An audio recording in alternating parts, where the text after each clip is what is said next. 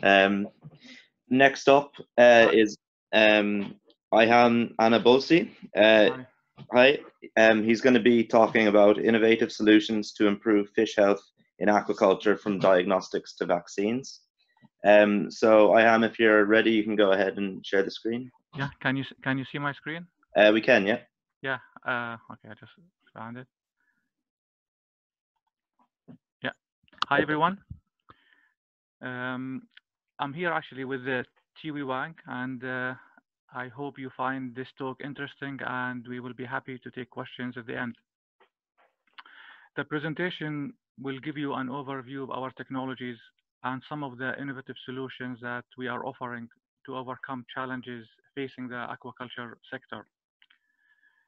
This slide actually shows a wide range of technologies and expertise that we have developed, and all of these are tuned to provide support and service to the sector. And here I would like to acknowledge the ParaFishControl actually, because most of these technologies and expansion have come as a result of us joining this project and learning from the experts in the area. So we have found the gaps and the bottlenecks, and we try to make solutions. Our first technology I'm going to talk about is actually our antibody production unit. All you need to know here is that we have a robust technology that utilizes short synthetic peptides. And it is believed to be the shortest immunogens currently in use. This approach offers a high degree of specificity. And as you can see in this example, even tiny changes can be detected by antibodies developed in this method. Even a single amino acid change can be detected using this approach. Importantly, this approach is time and cost effective and can be integrated into high throughput assays. There is also a very significant advantage of using this approach, which I will come to later. Actually, sorry, I just go back to this. Using this approach, we have generated several antibodies for the ParaFishControl project partners. Unfortunately, I can't show you the data because it's not published, but hopefully soon you will get to see them, and you can see the great work and the great technology we have. But having actually joined the ParaFishControl, we realized that there is a shortage of high quality reagents in the sector. And because of that, we began developing and generating antibodies for a panel of commercial fish species. For example, we developed antibodies to emerging pathogens such as tilapia lake virus.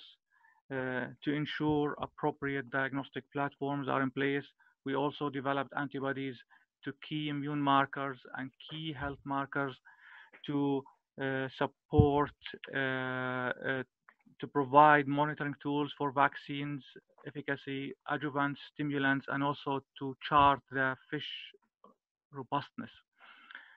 Also, we actually developed antibodies for basic research. All these antibodies and these products will be available for the scientific community. I would like now to move on to a software development. If you recall earlier, I described several advantages of using peptide technologies to generate antibodies. There is one significant advantage, is that if you develop a lot of antibodies, at some point you will have some kind of correlation between amino acid sequences, certain parameters, and immunogenicity scores. And this pattern can be actually converted into an algorithm that can be used to predict antigenicity. And this is actually what we did. We developed a software with a machine learning capability to predict antigenic regions. The software has multiple algorithms integrated into it, which I don't have time to explain, but the key algorithm is called the genetic algorithm, incorporated to speed up the optimization process. This algorithm will suggest hybrid and crossovers peptides to be tested in the lab. For instance, here it will suggest it make a hybrid of peptide 1 and peptide 2, both highly antigenic. What will happen if these peptides are made into a hybrid? Is there a synergistic effect, or is there no effect? Similarly, what happens if there are antigenic peptides made hybrid with neutral peptides? which one is a dominant, which one is a recessive. Such data is very important because it will refine the software prediction accuracy and enable us to actually begin to manipulate the immune response. Obvious applications for the software includes in silico immunogenicity mapping, diagnostic design, and vaccine design. Those two are more relevant for this talk. So I'm going to talk about the diagnostic design. This is an innovative approach because pathogen proteins can be analyzed by the software, which will rank the proteins based on antigenicity. And there is another software integrated into this program that will actually identify the key antigenic regions, which can be cloned into a vector and expressed to be used for detection of infection. Similarly, this approach has the potential to actually develop diagnostics for multi-pathogens or multiple strains, 7 to 8 at once, maybe even 10, providing a cost-effective option for the fish disease management. Similarly, the software can be employed to predict vaccine subunits, and highly antigenic subunits are identified in silico, which then can be developed into a composite antigen, which is used as a vaccine. Similarly, multivalent vaccines can be developed using this approach.